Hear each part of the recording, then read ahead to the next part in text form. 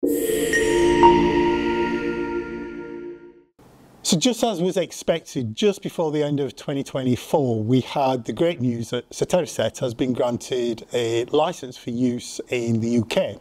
But sadly, just at the moment, what that doesn't mean is that we can start prescribing it.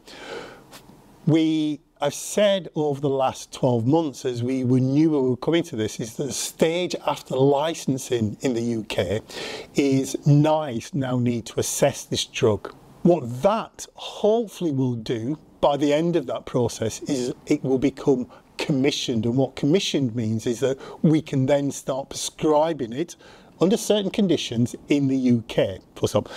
So for example, the last drug that we had that was new to PH was, some of you may be on this at the moment, is a drug called selexipag. That was several years ago, but it got a licence, and then from licensing, NICE look at it and see if it's commissionable. What does that actually mean in practice? Is NICE are looking to say, is the cost of that drug worth the benefit, one, to the individual, but very specifically to society as a whole? And that's frustrating, but that's a process that we know we're going to have to go down the route of. I suppose that if we were learning from past experiences, and as I say, selexipag was the last drug that went through this process, or a similar sort of process.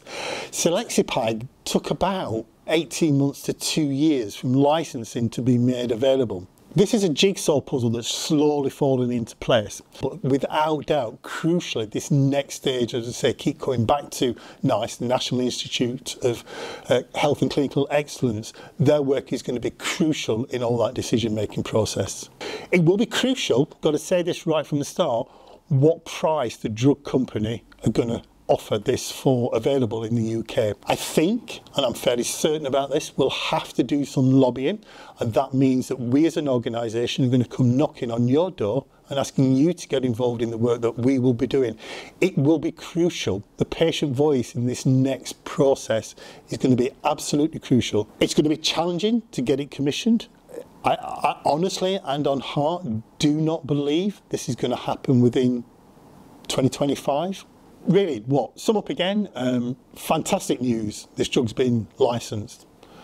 There's still a lot of work to do, and we're prepared to do that. We're already ready for this. This isn't taking us by surprise. We're ready for this.